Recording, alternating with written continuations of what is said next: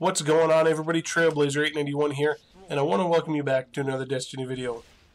Bungie has recently revealed some new information about The Taken King due to be released on September 15th.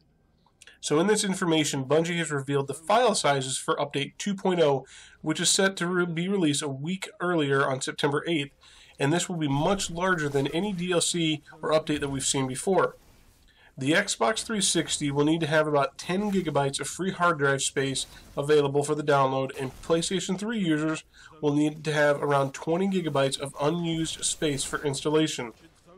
The reason for such a large file size is that Update 2.0 pretty much has all the information for The Taken King in it and will be downloaded even if you don't purchase The Taken King. In this, Mark Noseworth from Bungie did confirm that the new quest system and the new Nolan North voiced Ghost will be available on September 8th with Update 2.0. These new downloads for Update 2.0 will have the total space required for Destiny up to about 30 gigabytes for both the Xbox 360 and the PlayStation 3. And this could be a real problem for some of those playing on the Xbox 360 and PlayStation 3, because simply put, there's not enough space on those hard drives on the last-gen consoles for a game that size. This will also take the space needs for the PlayStation 4 and the Xbox One up to 60 gigabytes for total space for Destiny. Now, this means if you have one of the last-gen consoles with the smaller hard drives, then you won't be able to download Update 2.0 and therefore The Taken King without some sort of upgrade to your hard drive space, whether external or internal. Now, some of those consoles do have the ability to upgrade the internal, and they also have an option for USB as well that you may be able to do. And that may really get some people upset because they just don't have enough room for those updates.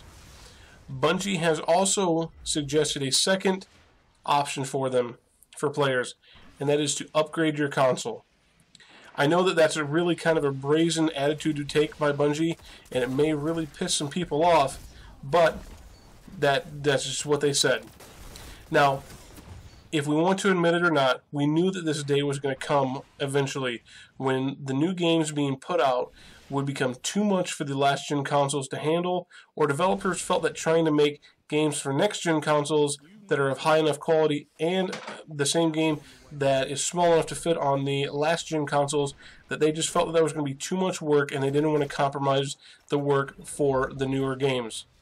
I think this is good for gaming.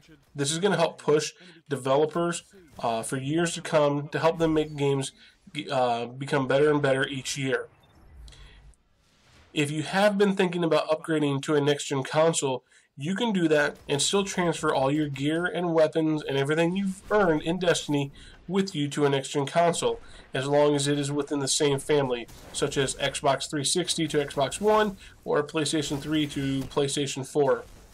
It won't go transfer from a 360 to a PS4 or from a PS3 to an Xbox One. It won't do that. It has to be within the same family. So let me know what you think in the comments below. Is this going to discourage you from playing Destiny in the future?